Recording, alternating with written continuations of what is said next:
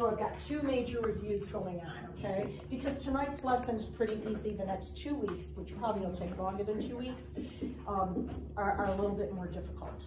All right, so let's start right now with the timeline, which is up here, okay? And what we know so far, okay? And what I'm doing now is I'm combining, we are combining all the different things that we've learned out of Daniel, and we're putting it on a timeline. We know about this. Of course, Daniel was taken as an exile into Babylon, and he received visions and so forth. And eventually, Babylon was overtaken by Persia, and Cyrus gave the decree, right, for the Jews, the exiles, to go free, to go back and rebuild Jerusalem. But remember also that that was prophesied long ago, but Daniel received a vision in that Persian Empire, you know, that it was going to be 7 weeks plus 62 weeks, right? Things would happen within that time frame. You add that up and you get 69 weeks.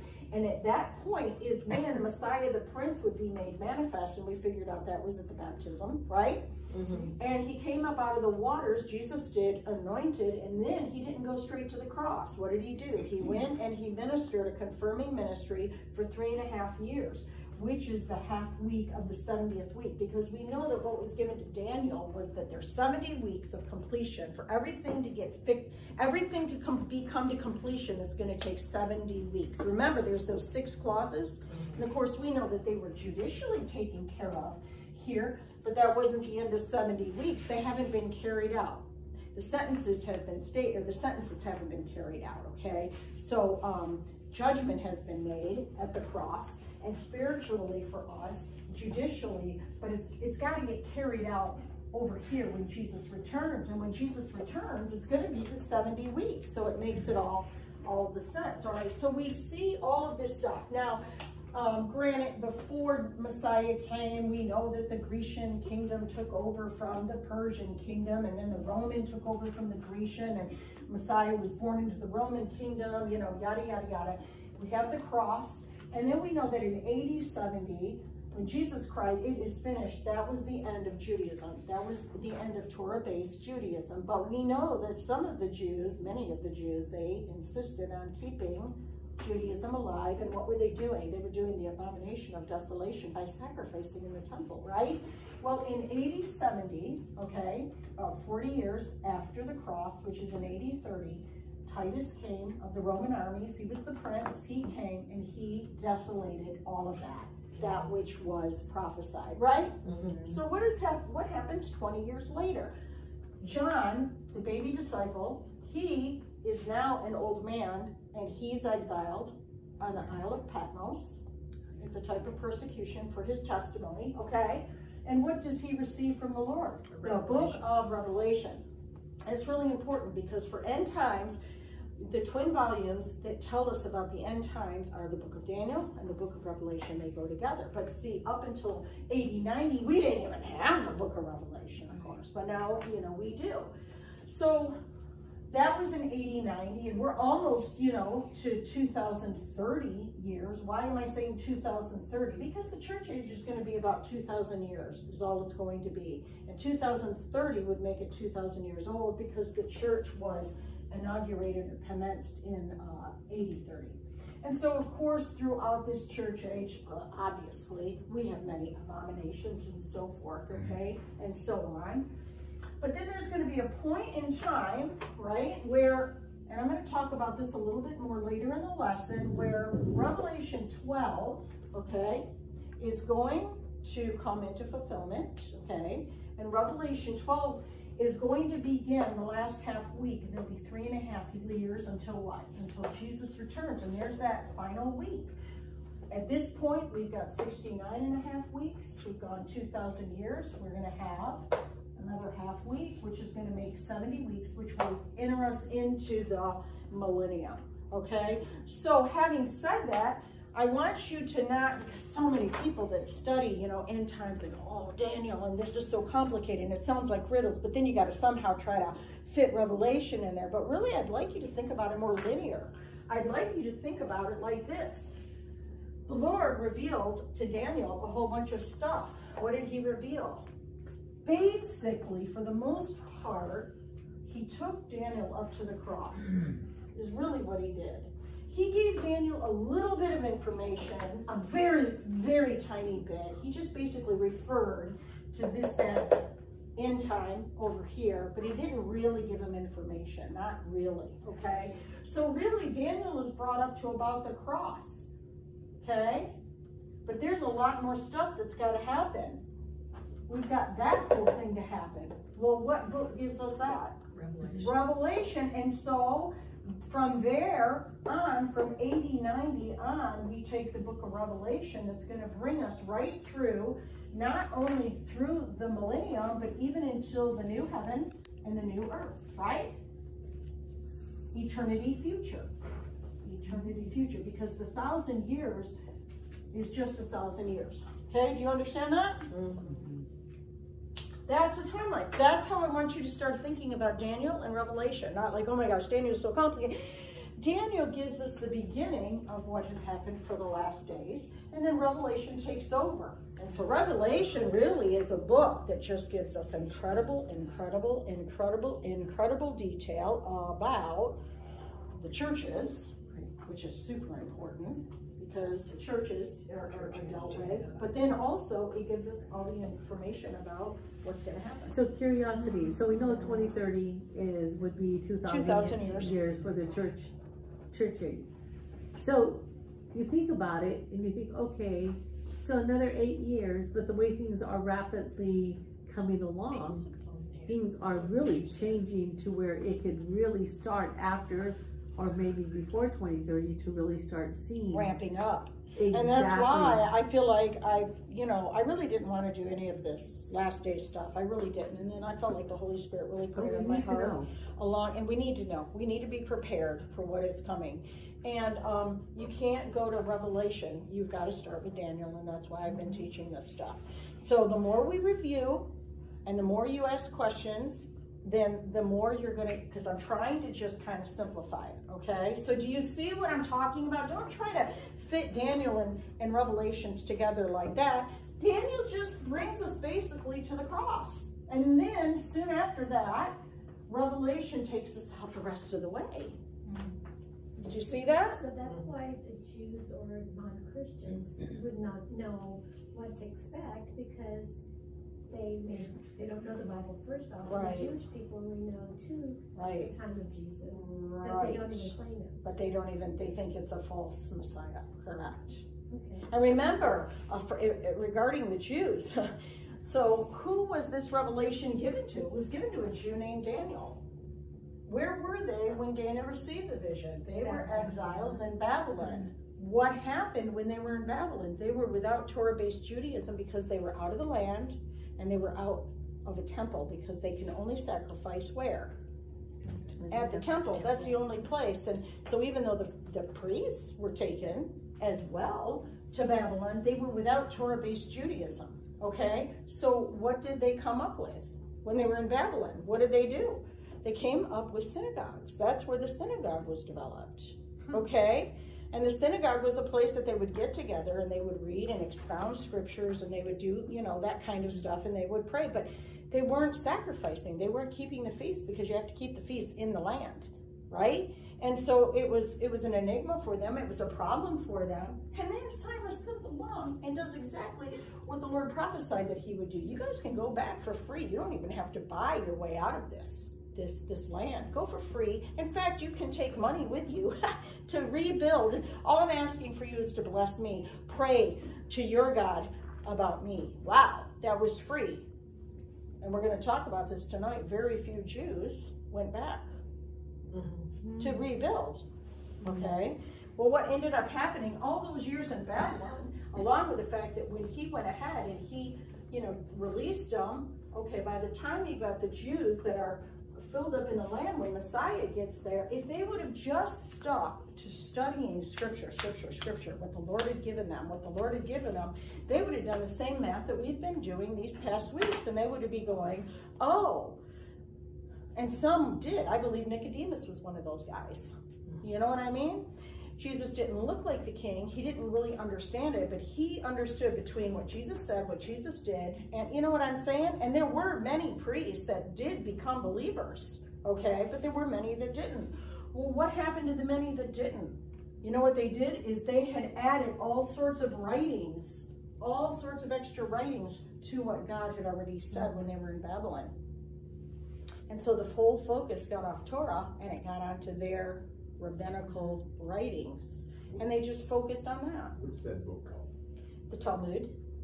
Okay. What does the Talmud say about Jews reading Daniel and believing in Daniel? You know, I don't know specifically. I can research that question. But what it was additional, it was more like additional commentary on what was already written, which would be Torah and probably some of the Psalms and Proverbs. And they weren't paying attention to the prophets that strongly. They were paying attention to their own commentary. Now, are they utilizing that today? Oh, absolutely. And so then what happened? So then let's take it even further. So that's why they missed Christ. But if they would have, okay, so what did Daniel do before he ever got his first vision? He was studying the Word of God. And who was he studying? He was studying the prophet Jeremiah. And as he studied, the Holy Spirit opened up to his mind, your people are going to be here 70 years. And he realized, oh, it's 70 years. That's almost up. And all of a sudden, all this revelation started coming to him. But see, Daniel was one who was searching the scripture. So then he wrote down all of this stuff, and nobody else, well, I shouldn't say no one else, but generally speaking, the Jews wanted to focus on all the rabbinical writings and the extra writings that happened. You know what those are called? Babylonian traditions. They were Babylonian. They developed traditions. Why did they develop traditions? Because they were without their temple. They had to make up other traditions, and that's what they did. Okay, and so they weren't studying the Word. They were studying and focusing on all their traditions. What had happened before Messiah had come? What had happened? Rome had taken over, and all that Greek thinking and all that Greek behavior had infected Israel. And so that was the beginning of different sects of Jews organizing, saying, we can't have naked sports going on. That's a given. We just can't do that. So what did they start doing? The Pharisees got together. They were trying to preserve Torah. And so if this was a picture of Torah right here, written, the written word of God, and they knew that what the Greek ideas that were coming in, you know, and all that they were doing, they had to preserve. And so the Pharisees started out really good. They were trying to preserve Torah-based, understanding. But what did they do? They built their own rules and their own laws year after year after year after year after year. And that's why sinners weren't the ones who were like murderers and all that. Sinners in Jesus's day were the ones who had just given up on Torah. Torah was 613 laws that God had given them. They had added so many more that they were just like, forget it, we can't do it. That's who the sinners were. And the Pharisees by that time had become a real sect. What were they interested in looking at? They were interested in looking at all the rules that they added. That's what they were looking at. And that's why they would say, what is it your disciples do this or do that or whatever? And Jesus would come back and say, it is written. Yeah. In other words, I don't care about your traditions. It is written. That's the only one that counts. Right? So that's what was happening. Those Babylonian traditions just really, really blinded them and deceived them. Big time. And it's easy to look at the Jews and go, wow, they just missed it. They just missed it. But listen, it isn't a Jewish problem. It is a human problem.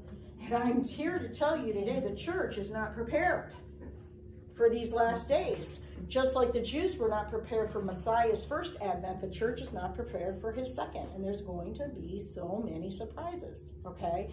So do you understand what I'm talking about up here? That stuff with Satan on top, I'm gonna weave that into the lessons tonight. Is there any question on the timeline thing? You sure? None at all. Ask now. I mean, I'd rather you just really think about it and ask because, yeah. Are we on? Yeah, it's all right. Going back to the time when the temple's going to be rebuilt, what did you say about that? They're saying Temple, it's going to be rebuilt, but you said no.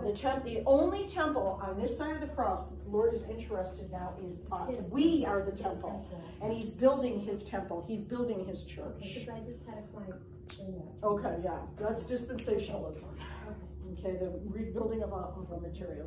And what was I going to say? Oh, I had spoken with another guy that studies Bible study quite a bit significantly, and he indicated to me that the Jews were told if they read Daniel instead of the other one, the other book, that their bones were going to disappear. Oh, isn't that interesting? Yeah. Oh, yeah. Let's see. Yeah, That's there's the a satanic, exactly, to keep them away. And also don't read Isaiah. They've kept that out of the Torah a lot, or the Tanakh, I should say. It's not in the Torah, it's part of the Tanakh. Tanakh is a Hebrew word for Old Testament or the Bible or whatever. So yeah, of course, you know, they don't want to search the scripture. The Jews' eyes have been spiritually blinded by the Lord, but I also am here to tell you that any Jew today who wants to find out the truth and will truly seek scripture, his eyes can be opened if he's open to receiving by faith, okay? His eyes can be. That's why today God's has always had a remnant. Remember Elijah back in Kings, after he dealt with the 400 prophets of Baal, and then he, you know, killed them all, and then one woman, Jezebel, says, I'm coming after you, and he runs away, and he's scared, and what did he say to the Lord? I'm the only one left. That's it. I'm the only faithful one. And what the Lord say? No, actually, I have 7,000 others I have reserved that have never bowed their knee to Baal. That was a remnant. He's always had a remnant. There's never been a time before the cross or after the cross that the Lord has not had a faithful remnant of believing Jews. I'm now talking bloodline Jews now, you know. On this side of the cross, if you're a believing Jew, you are part of that one new man. There's no Jew, nor Greek, nor male, nor female, so forth, so on. You're part of the church, you're a temple. Okay, you understand that? Yeah. Okay, so that's what I want you to think. You know, we'll keep building on this, but I just want you to understand the Lord came along and said, now I'm going to give a whole bunch of information about the world kingdoms. I'm going to give information about my son, and I'm going to talk how all of this is going to end. That's basically what Daniel is about, and Daniel was brought up to about the cross and left there, okay? And then God continues and gives John incredible revelation about that last time, okay? All right, now let's go down here. Let's go back to Daniel for a minute, okay? Basically, for the big visions, we've got Daniel chapter 2, 7, 8, 9. And then when I put this like this is because 10 through 12 is one vision, okay? And that's where we are. We're at the end of Daniel now, but it's going to take us a few weeks, okay? So let's review because, okay, what's the big picture? God is giving all of us, through Daniel, how the kingdom has been given over to the world kingdoms, and the world kingdoms will come. So we know that Nebuchadnezzar had a dream, right? And that was the picture of all the kingdoms. There was the gold head, the silver arms, the bronze waist, the iron legs, and the iron clay feet and toes, right? Babylon, Medo-Persia, Greece, Rome, Antichristo kingdom. That was a man from a man's point of view. God comes along and says, yeah, that's true, but actually the way I see him is like beasts. So he talked in Daniel chapter 7 about the exact same kingdoms, except he describes them from his point of view. Man's like a beast. It's a human zoo. They're worse than the animals, right? And so what we have is we have Babylon, all the different beasts. Remember, let's see, there was a lion with an eagle's wing. It was a bear raised up on one. It was a leopard. And then Rome, okay, was a terrible beast. It was a terrible beast that there was no beast of the earth to be able to describe it. Why was it so terrible? Because this terrible beast was a composite of the worst of all of this. So it's bad news. But it was, you see how it's still the same? You see that? Okay. Then you get to chapter 8, and now the Lord gives a whole bunch of information on just basically the Medo-Persian kingdom and the Greece kingdom. And now he represents them with clean animals, the ram and the goat. Okay? That's what that was about. Okay? So do you see what God is doing here in the book of Daniel? He's given it. He just keeps going down and down and down. Okay? And this is all going to end up. This is an overview of that. All right, now, then what happened in Daniel chapter 9? It was almost like a parenthesis or a pause. He got away from the world kingdoms, and God gave revelation to Daniel about whom? The Messiah. That is the 70 weeks. All of this stuff to get done with all these terrible beasts, it's going to take 70 weeks, and I've got it mapped out, and you know what the mapping is on that. Which brings us tonight to the last vision, which is chapters 10 through 12. obviously God didn't give these things in chapters. That was divided up later, okay? But it has been divided up into 3 chapters, so I'm going to take it like that, okay? Tonight we're going to cover the vision that Daniel had, not prophecy, but the vision of Gabriel and of Satan and what was going on there, and the vision of the Lord. Then, in chapter 11, which we won't get through all of this next week, the Lord starts revealing to him the kings of the north and the kings of the south. Now check this out. You've got all of these: Babylon, Medo-Persia, Greece, Rome, and Antichristdom. Now you come down, you've got now Persia and Greece. Now you come down to the kings of the north and the south, and it's just about Greece. Now it's just about Greece. Do you see how it just keeps going down, down, down like that? Okay. And out of Greece is going to eventually come the Roman Empire. Okay. The legs, which is going to lead to, in 12, we get a little information about this dude that is a willful king. Who's he? Who's the willful king? Huh? The Antichrist, which would be really of the Roman Empire, but it came out of one of the kings of the north or the south. Stay tuned so that you can find out about it. That's how Daniel is shown all of this. I hope that clears it up of how it's going down. All right, I'm going to let that sink in for a second. Are there any questions on that?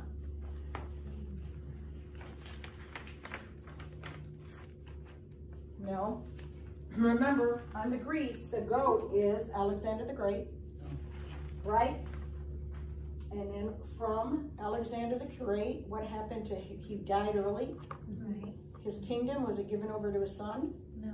No. What happened? It was divided up into 4.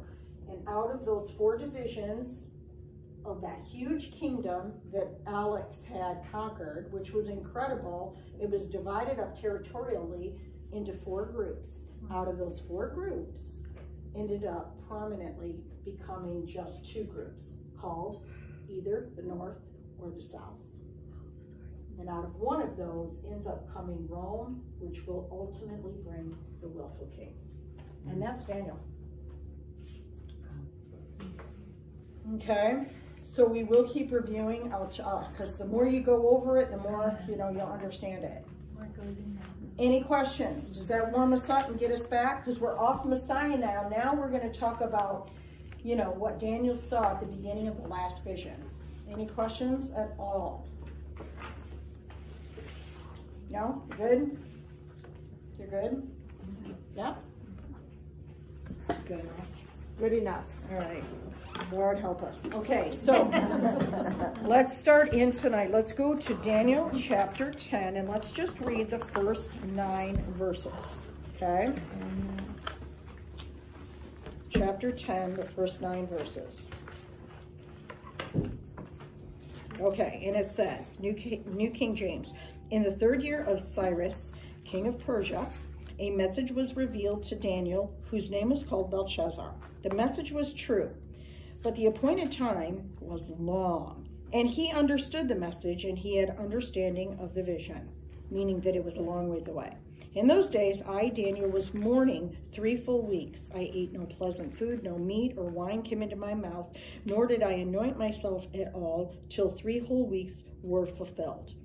Now, on the 24th day of the 1st month, as I was by the side of the great river, that is, the Tigris, I lifted my eyes, and I looked, and behold, a certain man clothed in linen, whose waist was girded with gold, or Uphaz, was girded with gold of Uphaz. His body was like beryl, his face like the appearance of lightning, his eyes like torches of fire, his arms and feet like burnished bronze in color, and the sound of his words like the voice of a multitude. And I, Daniel, alone saw the vision, for the men who were with me did not see the vision. But a great terror fell upon them, so they fled and hid themselves. Therefore, I was left alone when I saw this great vision, and no strength remained in me, for my vigor was turned to frailty in me, and I retained no strength. Yet I heard the sound of his words, and while I heard the sound of his words, I was in a deep sleep on my face, with my face to the ground. Wow, okay, so the time of the vision, all right, we're immediately provided in this portion of scripture that it was the 3rd year of Cyrus, the king of Persia. All right, that's easy enough. It has been approximately 6 years since Daniel received the Daniel chapter 7 vision. So he's getting this vision 6 years later from this, okay? Not that it's important, just, you know, thought. And it's been approximately 4 years since this vision. It's been 4 years in between that and that, okay? All right, now, remember, 10 through 12 is one vision, and it's the final vision ever given to Daniel in his life. He's probably about 90 years old at this point. And of course, Joel had prophesied, old men will dream dreams and young men would see visions. Okay, so now let's look at letter B on your outline, the Daniel fast. During this period of time, Daniel was in mourning for 3 weeks. That is weeks of days, not weeks of years. So it's days, not years. And we know that 3 weeks of days would be 21 days, right? Okay. And for 21 days, he ate no pleasant bread, neither did he eat meat or wine, and he didn't anoint himself with oil. Keep in mind, Daniel would have been living most of his life in luxury in the palace, okay? So he, even at 90, exhibited self-control over the appetites of a carnal man. And he sought the Lord in deep, deep humiliation of his body and soul. And this kind of fast has been spoken of as, I know you guys have heard about it, the Daniel fast. And it isn't a total abstinence. It's rather partial and particular. Okay, Daniel understands something. He understands that fasting and mourning are foundation for understanding. In fact, fasting is an intensified ingredient of prayer. It is an act of faith, but it is a physical act, if done with prayer, that brings on a spiritual effect. Okay, it's like baptism. You can fast and you can baptize with no meaning, and you could fast and baptize with great meaning. It's how you do it. You get into the waters of baptism and have no repentance and can come up out of the waters. All you did was get in and get wet. That wasn't what was meant to happen in the waters of baptism. The same thing with fasting. You can just say, okay, forget it. I'm just not going to eat, you know, and have no real, true, extra revelation from God. So it is the natural and the supernatural coming together in a dynamic relationship. Now, he began his fast on the 3rd day of the 1st month. We know that because he said it was the 24th day. So if you take the 24th day minus 21, what do you end up with? 3, right? So he began it on the 3rd day. We already have been told it was the 1st month. So if you take beginning a fast on the 3rd day, that means that the end of the 1st week of his fast would have landed him on the 10th day. Okay, that's what I have there, I think, in letter A. And you know what? That was the day that the Hebrew families would choose a Passover lamb in preparation for Passover. Now, the end of the 2nd week of his fast would have ended up landing on the 17th day. And you know what that day was? Centuries later, that was the day that Christ rose from the grave. Isn't that neat? Yeah. And the end of the 3rd week on the 21st day of his fast would land him on the 24th day. And that was the day that the risen Lord Jesus Christ appeared to his disciples the 2nd time in the Gospels. So these are significant days in which he did this fast, okay? So, now what happens is in this portion of scripture, Jesus, appears to Daniel as what? His pre-incarnate glory. But he's not appearing as Jesus because he didn't become Jesus until he was born of Mary. So he's pre-incarnate and he is appearing to Daniel. And now he's appearing as Israel's mighty prince and captain. And a prince or a captain is a man. And the New Testament confirms these things as well as these days that have special importance. Think about this. Before the cross, Christ entered Jerusalem on the 10th day of the Passover month. That was Palm Sunday. And he rose on the 17th day, and he appeared to his disciples on the 24th day. And all this was done by Daniel being led to fast at this point in time. Now, why in the world was Daniel fasting and praying with such a burden? What was going on that would have caused Daniel to drive him to his knees and to fast? Here's what. He would have known that the Jews had returned and were rebuilding from the 70 weeks prophecy. And he knew that God had told him in that 70 weeks prophecy, you will even rebuild in troublous times. That would have been that 7-week period right here. Do you remember that?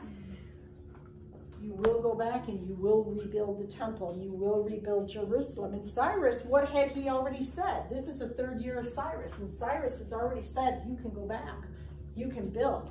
So that is what Daniel was feeling an incredible burden over, okay? He probably, being in the palace, would have been receiving sporadic reports about how it was going there, okay? Cyrus had issued the decree to restore and rebuild. The returning exiles that went back to do that job numbered really only 42,360. However, the servants and the maids and the singers weren't counted in that. So we believe it was probably only about 50,000. Isn't that sad? Do you realize that most of the Jews had become content to stay in Babylon? And they did. Yet, they still wanted to be known as Jews while in Babylon. Now, metaphorically, what am I drawing a line here, or a comparison here with? Come out of Babylon. Come out of Egypt. What does come out? Ecclesia. The church has to what? Come out of the world. Come out of the world. Most of the Jews didn't even want to come out of Babylon. They wanted to remain Jews, and they wanted to remain where? In Babylon. But there's a coming out, and only about 50,000 ended up going back, okay? Most wanted to stay. They had made their homes there. They had started their business up. You know what? The economy was pretty good. And then how many were there? About 50,000. Oh, how many Jews were oh there? Man, there would have been a lot. I could try to get the number on that, but it would have been, curious. yeah. Oh, If it was millions? probably 1 million, maybe more, probably. But most said, no thanks, we're fine. Isn't that sad? Wow. But how many people today have come out of the world that are in the church? They claim to be. That is what we are. The church is called to come out of the world, correct? Right, but really, truly, how many have really come out? That's what I'm saying. God has always had a remnant. But I'm telling you, and this is why when we get into Revelation, and we're going to talk about those letters a long time, wow, are they heavy. The church is not prepared. We're preparing. We're preparing. It's serious. It really actually means what it says. All right. Anyways, you see, it's not Jews, it's human nature. Okay. Now, Daniel was too old to make the journey. God's will for him was to continue and stay there serving the leaders in the Persian kingdom. He was 90 years old. He couldn't have made it. Okay. Now, what was going on back in the land? Well, the temple was being restored, rebuilt, and guess what? Sacrifices were once again being offered. They hadn't been for 70 years. So now they got sacrifices. That's the only place you can do it, is where the temple is. The Feast of Tabernacle was being kept. In other words, the foundations were being properly laid again, both physically and spiritually. Guess what else happened? Cyrus said, yeah, go ahead and get the vessels that Nebuchadnezzar took, and brought to Babylon. Yeah, you can return those. Jeremiah's word that would happen is now being restored. The vessels from the original temple, Solomon's temple, was now taken back with the Jews, okay? But also we know what was prophesied in Daniel chapter 9 in the 70 weeks prophecy was that there would be troublous times that they would have to rebuild in. The enemies of the Jews that were in the land rose up and hindered the work of restoration. It was not easy. It was hard. And also then the Jews that went back to the land, they got busy building their own houses and they started neglecting the house of the Lord. That's what the prophet Haggai, the book of Haggai, is all about, okay? So it means there was trouble inside the church and there was trouble outside the church. You see that? So I call that under number 2, the restoration ministry. That's what was happening. A restoration ministry was happening, but from every level, there was pressure Okay, now who were the leaders of this restoration ministry that Cyrus had gone ahead and said, yeah, go for it, go back and do it, build it up? Zerubbabel. He was considered a prince, or really a better word for him would have been a governor. He was of the line of the house of David, so he was of David's DNA. But understand that when Cyrus sent the Jews back, never again did the Jews have a king, a human king, or a palace. They never had that again, okay? So he acted as a governor who led the group back to Jerusalem and directed the work of rebuilding the temple. He saw it completed. What about Joshua? Okay, he was the high priest, and he went back. That means he would have been of the tribe of Levi. He had oversight of the restoration of the temple services and its administration. Okay, you guys heard of Ezra? Mm-hmm. Yeah. Ezra was a scribe. He was also a priest. That means he was of the tribe of Levi. He led that remnant that went back to build. He led them in a spiritual awakening. What do you think he did that with? How did he lead in a spiritual awakening? The restoration of the Word of God. He went right back to the Word. He didn't do the Babylonian Talmud and the traditions. And that's what he did. He brought the Word back, the law of God, the Word of the Lord. You know what else? You know the first piece of furniture that was restored when they got back to the land, even before the foundation was laid? No, it would have been the altar. The altar was restored. What does that represent? That's the place of repentance, right? In the house of the Lord. It's the first article that was restored, the altar. We got to start sacrificing. Blood is the only thing that will cover our sins. What about, you've heard of these guys, right, in the Old Testament, Haggai and Zechariah. They were prophets.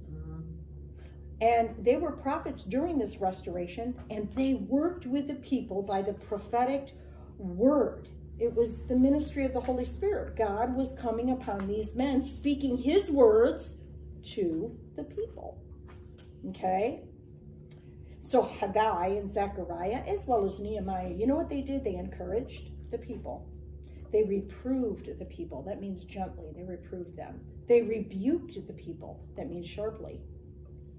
And they encouraged them. Whatever was necessary from time to time. That is what our prophetic ministry is today. Do you remember what I told you? We are speak words of conviction or exhortation or edification or comfort. That's what they were doing at that time. Okay, Nehemiah, he happened to be the Persian king's cupbearer, but he left. He felt so bad. He left. He went into the land and he helped finish the city walls and the gates.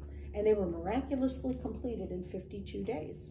Okay, that's a whole nother story. So with all of these things going on, where's Daniel? Well, he's back in Persia with this incredible burden for the people. He's fasting. He's praying. He knows that they're up against a lot of enemies in the land that they would be fighting. Probably they got reports. Certainly not as fast as the internet, but they got reports back, okay? And he just made work of prayer and intercession and fasting because he felt so bad about what they were facing from the enemies in the land. So what happens when he's doing all of this fasting and interceding? Letter C, the vision of Christ. Daniel is by the river of Hiddekel. That's the Hebrew word for Hiddekel. It's the same as the Tigris River, and that's first mentioned in Genesis chapter 2 in the Garden of Eden. And Hiddekel means a quick, sharp voice. Hiddekel. And Daniel's eyes are open in vision, and he receives what we've talked about before. He received a Christophany. All right, now what is a Christophany? It is a pre-cross manifestation and revelation of the Lord Jesus Christ, the Son of God, before his incarnation. Okay? So to confirm that this vision is a Christophany, then what you have to do is you have to compare what he saw and study the visions of Daniel and Ezekiel of the pre-incarnate Christ with John's vision in Revelation of the incarnate, glorified Christ. And you know what you'll find out? You'll see that they're actually the same is what you'll see, okay?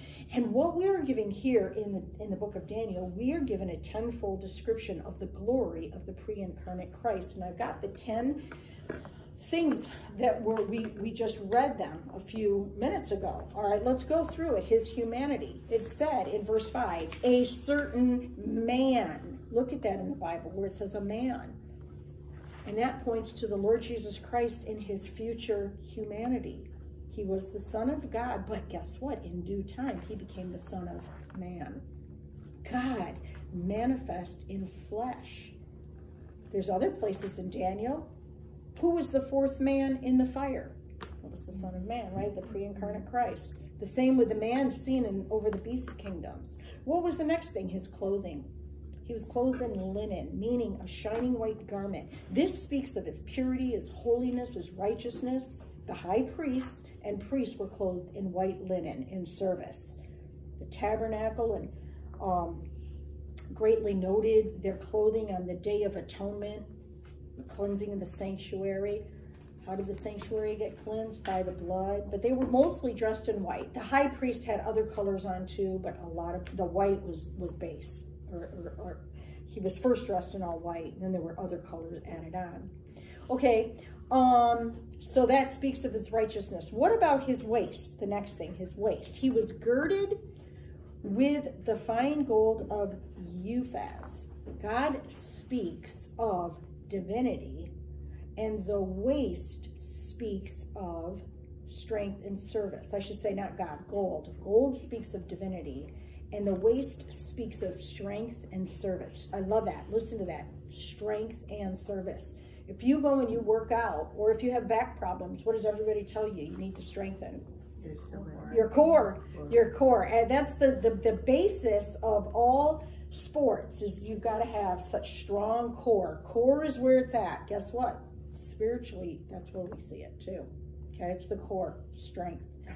All right, what about his body was the next description. It was like the beryl or chrysolite, and this is associated with the garments of the high priest. It's the beauty and glory of precious stones. The priest wore like a thing over his white linen, and it had 12 different beautiful stones that you can almost just see right through, but they were different colors and they were beautiful, okay? And because they were transparent, it spoke not only of purity, but of, again, the glory and so forth. What about his face? That was the next thing. It says in the scripture that it was as the appearance of lightning, bright, flashing light. What does that speak of? Dignity, majesty, glory, for sure. Think about when Jesus was transfigured on the Mount of Transfiguration before Peter, James, and John. If you go to Matthew and read that, it's recorded in Matthew that his face shone like the sun and that his clothes became as white as light. So you see the consistency all the way through the Word of God. What about his eyes? His eyes, it says in Daniel, were as lamps of fire. Speaks of the shining light burning from within. You know what it really speaks of? He looks at you and he has insight into you. And foresight. Hindsight. There's penetration when he looks. There's discernment of all things. Everything is open. He was anointed with the power of the Holy Spirit, right? Can you imagine what it must have been like for people to look at him? That's why. It's not just what he did. Just looking at him, you're just like, you're just caught. Like you want to look away, but you can't. It's like, I've never seen anything look like that at me. But you know what I mean? That's what it was like, his eyes. Now here's interesting.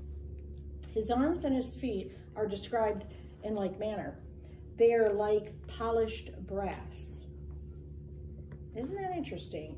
Now I want to tell you something. The metal, brass, or bronze, it always speaks against judgment against sin. It speaks of judgment against sin. That is what bronze or brass represents. Not mercy. It does not represent mercy. Bronze represents judgment against sin. His arms are like polished brass, but now look at this. His feet are also as brass. Isn't that something? Brass is judgment against all sin and self. All things evil are going to be put under what? His feet. All things evil are going to be put under Jesus's feet, right? Isn't that something? Now, those of you who know a little bit about the book of Revelation, in the beginning, it's all the different letters to the church, right? Where does Jesus walk first? Among the churches. He's got to walk among the churches. What's he doing there? Where does judgment begin? That's right. It begins in the house of the Lord. That's why those are feet of judgment against sin and self. Very serious. Very serious. If you go back to the tabernacle of Moses, it was made of brass pillars, a brass altar, and a brass laver. Brass was impressed on everything in the outer court. What happened in the outer court? That's where sin was dealt with. Sin was not dealt with in the inner court or the Holy of Holies. Sin was dealt at the altar, and then the washing of the laver. It was also brass. That's what brass is all about. All right, what about his voice? His voice is like a multitude. It's awe-inspiring, overpowering, and majestic. It would be like standing next to the Niagara Falls. Have you guys ever been to the Niagara Falls? How noisy. It's just like, wow, I was a little girl. I went, I was just like, oh, it's crazy. And then his words. Daniel said, I heard the voice of his words. Now, at this point, Daniel just faints forward to the ground. He just falls flat over, like in a trance. The awesome words of Christ overpowered Daniel in all that he had to say to him. And Daniel's greatly loved. You know what I thought of when I was reading that? I love it. In John 18, it's the only place in the Gospels that this is recorded, that the Roman soldiers, Judas, was the traitor. Judas was given a contingent of Roman guards and Roman soldiers and temple guards. And John records that they come running in, and they said, Jesus said, who are you looking for? And they said, we're looking for Jesus the Nazarene. And John records it. It's never recorded anywhere else. It's amazing to me. And Jesus said, I am he. And what happened to all those Roman soldiers and guards? Right over. Can you imagine? Wow. Coming to arrest God in the flesh. And he says, I am. Yeah, we'd be out. Okay, so anyways, let's go really quick to Revelation chapter 1. Let's go to verse 10. Just so that you can see, this is one example of another revelation of Christ. But you're going to see how similar it is. Revelation chapter 1, starting at verse 10. This is John, the baby disciple who's now very old on the island of Patmos. And look at this, what he said. Verse 10, I was in the Spirit on the Lord's day, and I heard behind me a loud voice as of a trumpet saying, I am the Alpha, the Omega, the first and the last. And what you see, write in a book and send it to the 7 churches which are in Asia, Ephesus, Smyrna, Pergamos, Thyatira, Sardis, Philadelphia, and to Laodicea. Then I turned to see the voice that spoke with me, and having turned, I saw 7 golden lampstands, and in the midst of the 7 lampstands, one like the Son of Man, clothed with a garment down to the feet, and girded about the chest with a gold band. His head and hair were white like wool, as white as snow, and his eyes like a flame of fire. There it is again. Oh, look at his feet. What are they like? Bronze. There it is, as if refined in a furnace, and his voice is the sound of many waters. He had in his right hand 7 stars. Out of his mouth went a sharp 2-edged sword, and his countenance was like the sun shining in its strength. And when I saw him, I fell at his feet as dead. As dead. You just do that. That's what it would be like, you know. So Daniel in the Old Testament, John in the New Testament, both get to behold the same glorified Lord. Here's the difference. Daniel sees him before his incarnation, humiliation, and crucifixion. John sees him after his incarnation, his sinless life, his death, his burial, his resurrection, his ascension, and his glorification. So that means there is a pre-incarnate Christ that is revealed in the Bible, but there's also the incarnate glorified Christ. And both are introductory to the visions that follow, right? Because that's what Daniel received here, now he's going to receive a vision. That's what John received, and he's getting ready to receive a vision. Okay? All right. Now, notice in verse 7 and 9 of Daniel, we see the effect that all of this had on the other men who were with Daniel. There were other guys with Daniel that day. They were down there at the river, Tigris. They knew something supernatural was taking place, and a trembling fell upon them, and they just fled to hide from whatever was happening. They were like, oh, peace out. We are out of here. There is no way. That was so scary, okay? But the effect that it had on Daniel was that it left him without strength, and he was holy. He was a righteous man. He fell to the ground as if he heard the awesome words of the pre-incarnate Christ. Now, it's important to note something. In Daniel chapter 8, Daniel heard the voice of God. But in Daniel chapter 10, he not only hears, but he also sees the glorious Christ, and that's the big difference. He did not see anything in chapter 8. He only heard the voice of God. Here, he hears and he sees. So it's a double whammy, okay? The same effect happened to Ezekiel as John. Also, what about Saul, who became Paul, right? On the road to Damascus, blinded him. He went blind, okay? All right, so that brings us down to the last. Let's do the heavenly warfare. Let's read 10 through 21 of this chapter. Any questions so far? No?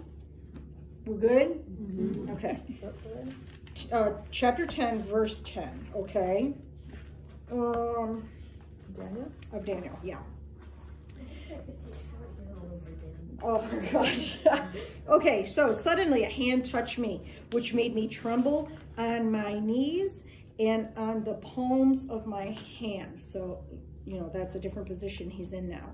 And he said to me, O Daniel, man greatly beloved, understand the words that I speak to you and stand upright, for I have now been sent to you. And while he was speaking this word to me, I stood trembling. And then he said to me, do not fear, Daniel, for from the first day that you set your heart to understand and to humble yourself before your God, your words were heard. And I have come because of your words. But the prince of the kingdom of Persia withstood me 21 days. And behold, Michael, one of the chief princes, came to help me, for I had been left alone there with the kings of Persia. That was Gabriel. Now, I have come to make you understand what will happen to your people in the latter days, or the time of the end. For the vision refers to many days yet to come. When he had spoken such words to me, I turned my face toward the ground and became speechless. And suddenly, one having the likeness of the sons of men touched my lips. Then I opened my mouth, spoke, saying to him who stood before me, my Lord, because of the vision, my sorrows have overwhelmed me, and I have retained no strength. For how can this servant of my Lord talk with you, my Lord? As for me, no strength remains in me now, nor is any breath left in me. Then again, the one having the likeness of a man touched me and strengthened me. He said, O man, greatly beloved, fear not. Peace be to you. Be strong. Yes, be strong. So when he spoke to me, I was strengthened and said, let my Lord speak, for you have strengthened me. And then he said, do you know why I have come to you? And now I must return to fight with the prince of Persia. And when I have gone forth, indeed, the prince of Greece will come. But I will tell you what is noted in the scripture of truth. No one upholds me against these except Michael, your prince. Wow. Okay, so let's talk about all of that, all right? The divine touch. Daniel is overcome with the glory of the messianic vision that he's just had. He needed and he received a touch of the Lord to strengthen him in order to receive the vision of what? The time of the end, many days from now, okay? Now remember, Daniel 10, 11, and 12 is one continuous vision. So from being flat on his face, Daniel was now set up on his hands and his knees, much like a dog. And he was told that he was greatly beloved. And then from that position, he was told to stand upright. And then he was told that he was to understand the words that were going to be spoken to him. Keep in mind, he's 90 years old at this point in time. He's trembling. And he was then told for a second time that he was greatly loved. You know what it confirms? It confirms that revelation comes to those who love the Lord and who are loved by him and seek after him. Well, anyways, the vision now that Daniel is seeing turns from the Lord, the Son of God, to the angel Gabriel, who's now been sent to Daniel. Gabriel is the archangel who works together with Michael, the archangel. And Gabriel told Daniel, fear not, a common word to God's people in time of visitation. And it's a comfort word to all the saints in all the ages. The answer was already on the way from the very first day that Daniel sought the Lord. The answer was already on the way, you guys. The answer is already on its way in every one of your situations. The answer is on its way. The answer had been delayed for 21 days. Now you must understand, Daniel has absolutely no idea whatsoever as to what's been going on in the realm of the spirit, or as we call it, the invisible realm. On this side of the cross, and you become a Christian, and it's not long at all, especially if you're in a spirit-filled Bible study or church, you very quickly come to a realization about the invisible realm and the spiritual realm. Daniel, way back here, he has no clue. In fact, it probably all sounded like, wait, what? That was probably what it was.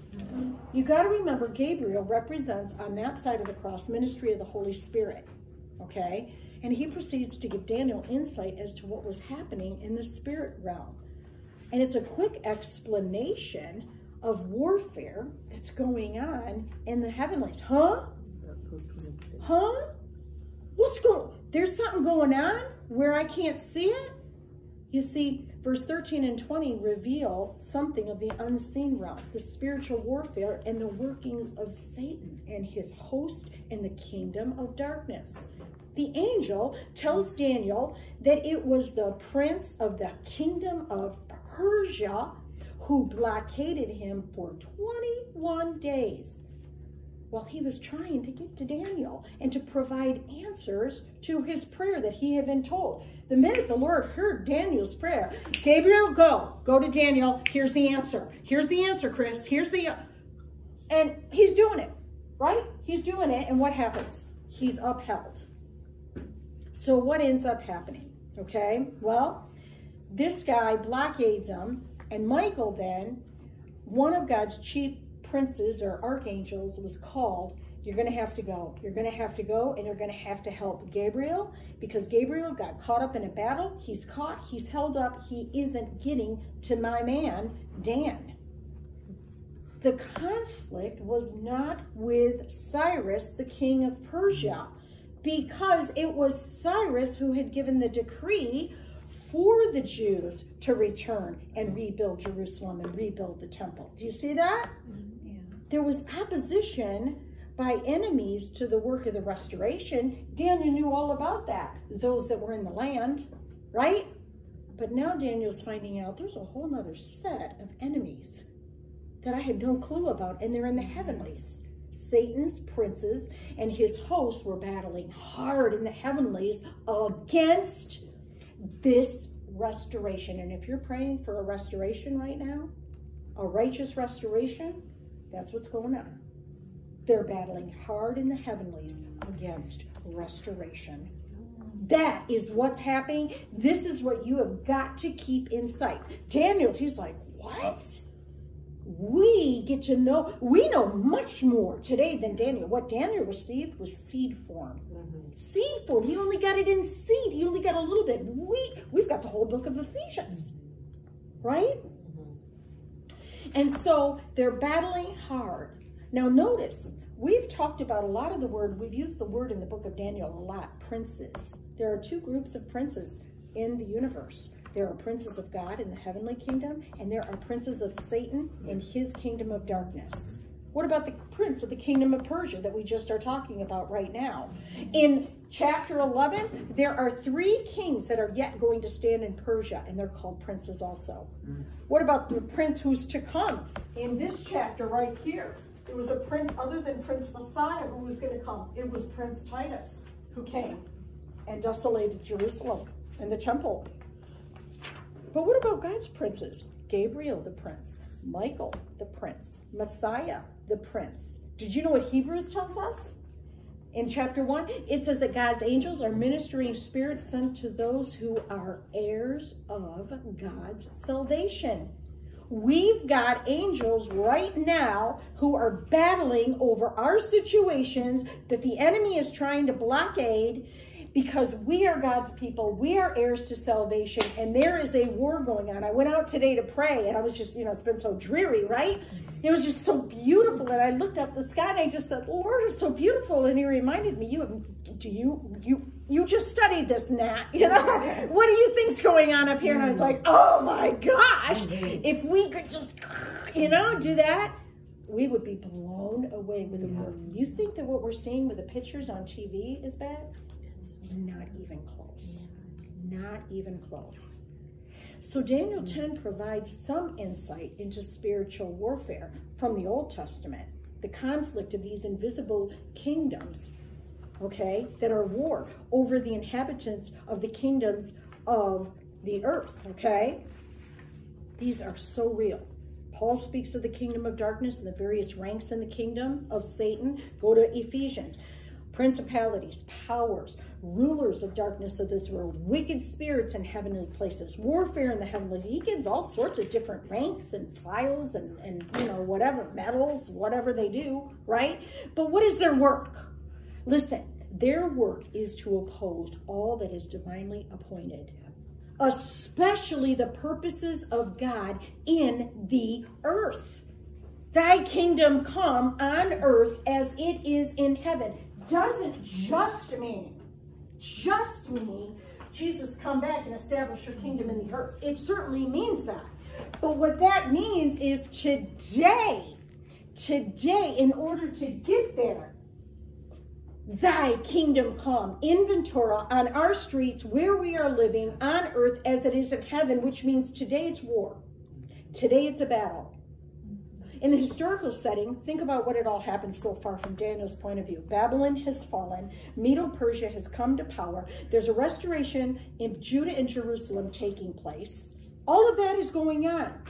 But the various princes of world kingdoms under satanic influence and control were opposing the restoration work going on in Jerusalem. They were opposing it in the invisible realm, and there were enemies there that were working against them as well. You want to see it again? Go to Zechariah chapter 3, read that. You know what Zechariah got to see in his vision? He got to see Satan literally standing next to Joshua, the high priest, trying to oppose his priestly functions. Wow. See, then there's Satan activity against God's servant Job. Oh, poor old Job. He knew none of this. And if he would have known what we know today about him, that it wasn't just that Satan hit him hard, but that it was the Lord who said, have you considered my guy down there, Job? Have you? It's God that initiated that wager. Is it possible that Satan and the Lord has had a discussion about you? Absolutely. Absolutely it is. Oh yeah, but she'll curse you. He'll curse you if you take away that protection. No, go ahead. You can touch my servant this far, no farther. You can do all of that. You can do whatever you want. What you can't do is this right here. There's a line, because I'm sovereign. I'm King of Kings. I'm on the throne. And all of a sudden, somebody's life just turns upside down and they're almost dead. Right? They're doing this and that and everything. Their health and their wealth and everything just goes. And we just go, Lord, why is the Lord allowing this? Well, he probably might have possibly brought it on. See, here's the comfort in it. Nothing ever touches any one of us who belong to the Lord that isn't passed through the will of God. You know what that ultimately means? It means that ultimately God brought it. That's really what it means. So you can say, well, the devil's against me, or the enemy is against me, and they're evil forces. You might as well say God brought it. Is really what you might as well say.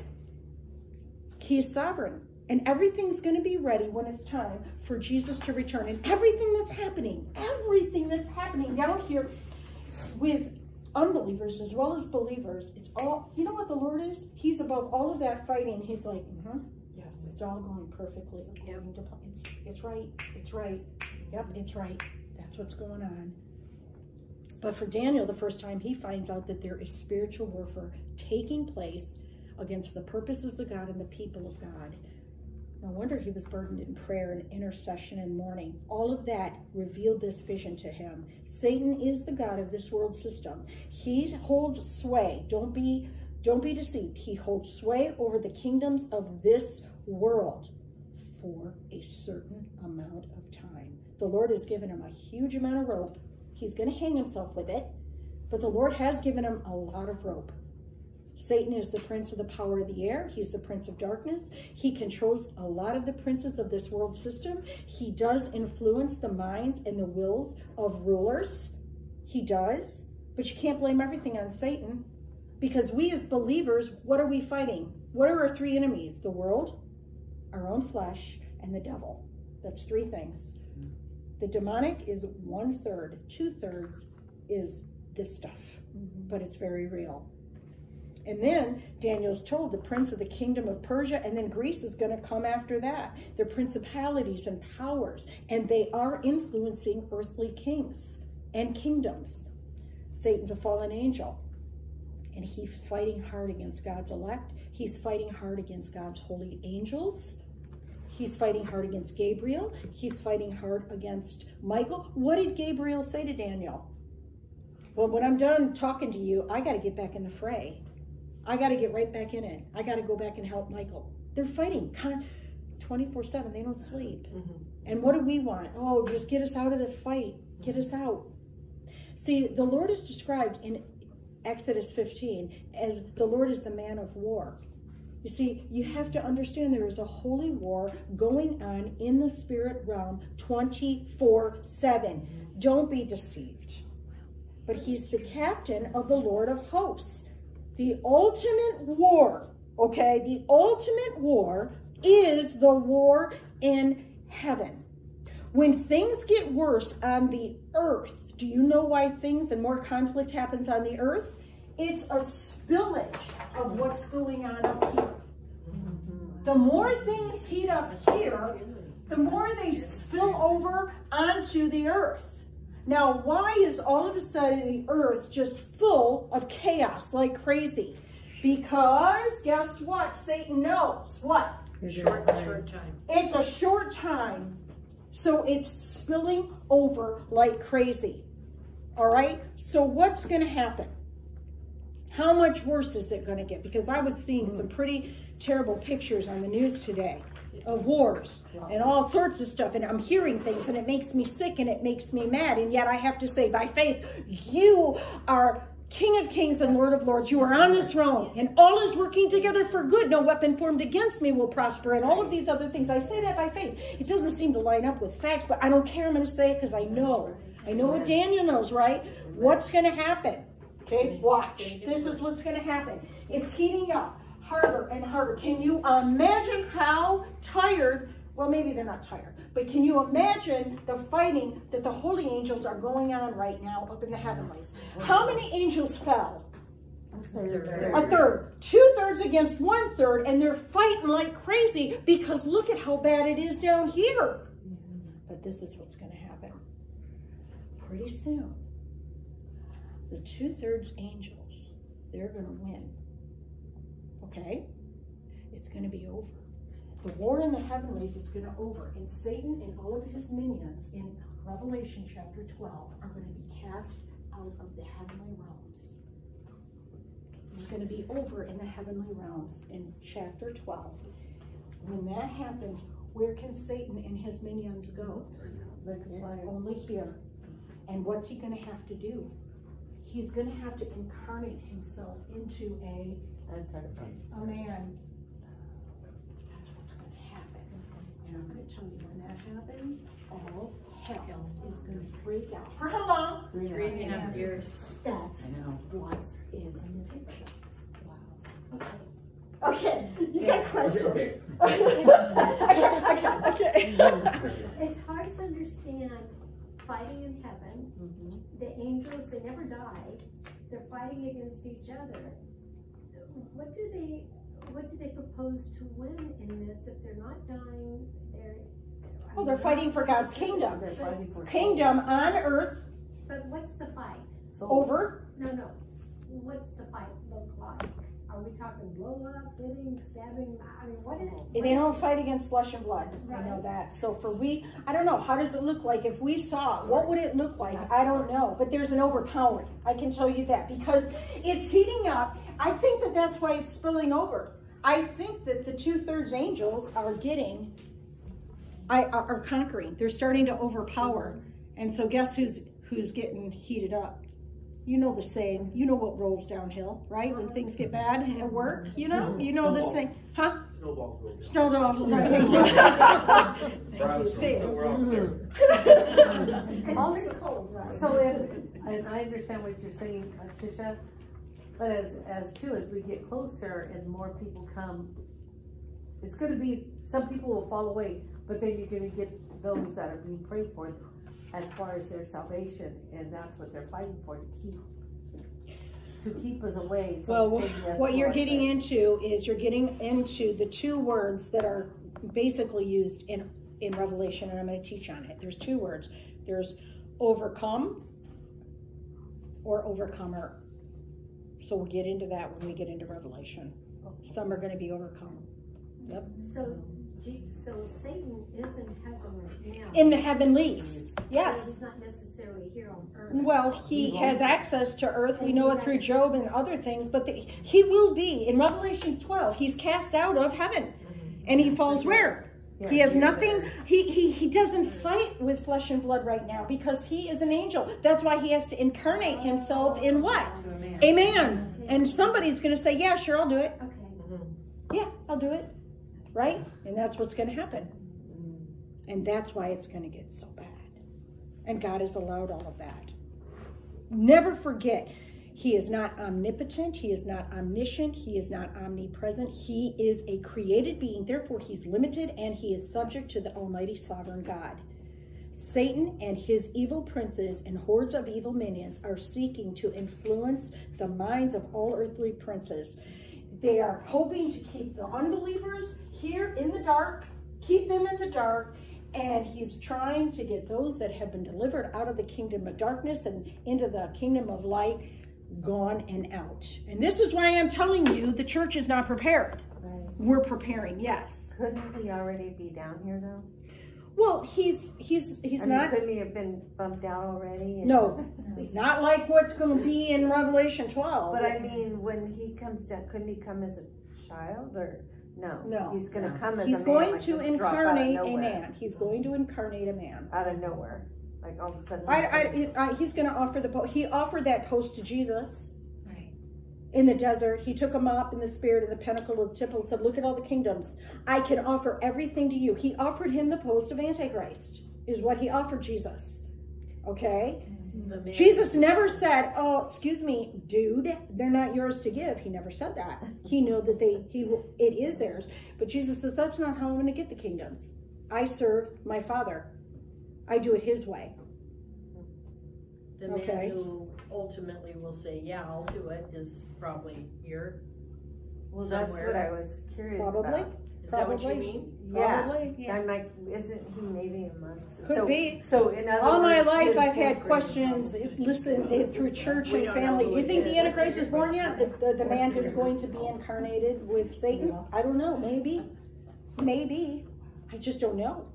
I don't know. But I can tell you one thing, as you were saying earlier, if you look at 2030 and you look at what's happening, I just can't believe what's happened in the last 2 years. It blows my mind. Oh my Yes. God. So, you know, things aren't looking good in the short term, but really they're looking very good.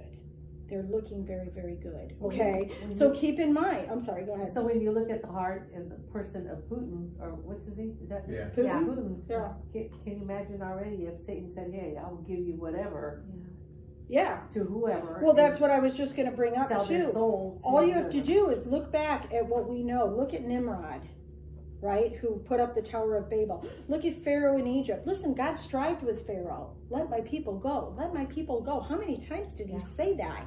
Right? What would have happened if Pharaoh would have said, you know, okay, you are King of Kings. I'm just a king, but you are King of Kings, and they are your people. I'm going to let them go. God would have still done something, but it would have been a whole different, but he didn't. And finally, God said, okay, I'm going to strengthen you in your decision. But we see that God fights and he strives with leaders and with people. He does it with everyone. No one will be able to stand before God and say, well, you left me out of striving. You didn't strive with me. No one will be able to say that. We all are. That's why it's so blessed. It's such a blessing. You look at the Hollywood elite, the global elite, you look at the very rich, you look at the kings of this world. Listen, we are so blessed that we're nobodies. Yeah. We are so very blessed that we are nobodies. Okay? And so now Gabriel returns from speaking with Daniel, and he's got to get back into the fray with the prince of Persia. He says, yeah, and then there's the Greece that's going to be coming yet. Can you imagine if we could see the war going on over the world today? Think about the really rough spots of where it's really spilling over. But look at what's happened to America. For how many years, even us sitting here, most of us sitting here, we can think about our childhood. There wasn't that much conflict. There wasn't. Why? We had walls of protection up about us. Why? Because we were under God, one nation under God, and therefore we were indivisible, but we shoved God right out of here. We shoved those walls right down, and look at the spillage. Well, that's going to happen worldwide, okay? And that's just what it is. Now, I want you to see a couple of really quick things. Michael is the archangel Michael. Michael means who's like God, okay? He's especially associated with spiritual warfare in the heavenlies. He's a special protector of Israel. That means both the natural Israel and spiritual Israel, okay, because both belong to the Lord. He's also associated with the resurrection of the body. You can read about that in Jude 9. He had a fight with Satan over Moses' body, okay? And so he represents the Lord Jesus Christ, the Son of God. That's what Michael represents, the Word made flesh. But Gabriel, he represents what? The Holy Spirit. So you can see Michael and Gabriel are working Word and Spirit. True worshipers, how do they live? In spirit and in truth, and that's what that is. Okay, they work together. And these holy angels stand up to do God's will and to strengthen the saints, okay? The vision is going to be told that it's in the latter days. Okay, it's evident that Daniel didn't fully understand everything. Later on in Daniel 8, he is going to continue that vision. I already explained that to you. There's a lot of things in Daniel's mind that he doesn't understand that he's being told. I don't get the little horn. I don't get the 3.5 year period. I don't get the, all of those things he didn't understand. But divine strength, he's touched again by the pre-incarnate Lord. And he's touched his lips this time, and he explained how much the vision had affected him, leaving him in sorrow and with no strength, okay? But he received another touch from the Lord. In verse 18, it says, the one having the likeness of a man, and he was further strengthened. He was told again that he was greatly loved, but then look at what the Lord told him. He gave him 3 things. And hear this, the word to you. He says, fear not. Do not fear. Fear not, Dan. It's a command. If you diagram that sentence, that's a commanding sentence. Peace to you. I'm going to give you peace. And the Lord is our peace. And then he said, be strong. And then he repeated that. Be strong. A command. And Daniel was strengthened to receive the divine words. And throughout the book of Daniel, he received a touch from the Lord. 3 touches from the Lord in this chapter. Okay? He needed that from the Lord, a special touch. Do we look for angels to touch us? No. We have the very Holy Spirit living in us. And the same words are said to us. Fear not, peace, be strong.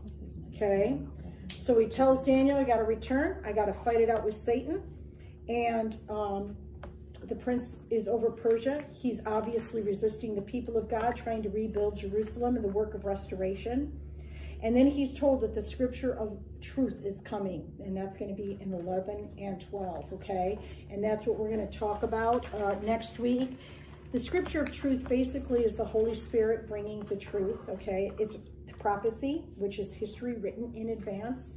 He's going to take the things of Christ, reveal them, and unfold them, okay? So to confirm, or to conclude, I want to just say this. Never, ever get discouraged. Listen. The Lord hears our prayers the moment it comes out of our mouth. And I think speaking is so important. Yeah. Speak those prayers. And the Lord, when he hears those prayers, the answer is going out already. If you feel that there has been a delay, there is probably some real fighting going on. There really is. There's always spiritual warfare going on. Okay, where's all the spiritual warfare? Between heaven and earth, between God and Satan, between Christ and Satan, between the holy angels and the fallen angels, and between the church and the kingdom of darkness, okay? Now, it might take some time for this angelic warfare to be accomplished, but never, ever doubt the answer is on the way, and it will be in the right time, because God is sovereign and you belong to him. God is in control. He rules over all creation and creatures, okay? Remember, from our point of view, it doesn't look like faith and facts line up, but you have to walk in faith, you have to walk in truth. It will require faith, but remember, it is the angels that do the fighting. It is the saints that do the praying and warring in the Spirit. What's the key to warring in the Spirit? That's a real good key. What's a key every day to be warring in the Spirit? Praying how? Praying in the Spirit. There you go. Spiritual language. That is so much more powerful. If you guys can imagine, use your imagination to know what's going on. And all of a sudden now, we, the temple, where the Holy Spirit resides in us, starts speaking the words that penetrates right through any conflict. Boom! And that's what it goes. It is so powerful. Yeah. Use that every single day, okay? Every day. The focus is not the angels. The focus is the Lord Jesus Christ being over all, but he does give us knowledge of the angels' work. They're fighting. We don't even pray for them. We pray Lord's will be done on earth as it is in heaven. Amen? Amen. Okay, that prepares us then for next week to start getting into, I don't know how long, 11 and 12. We'll just take it slow.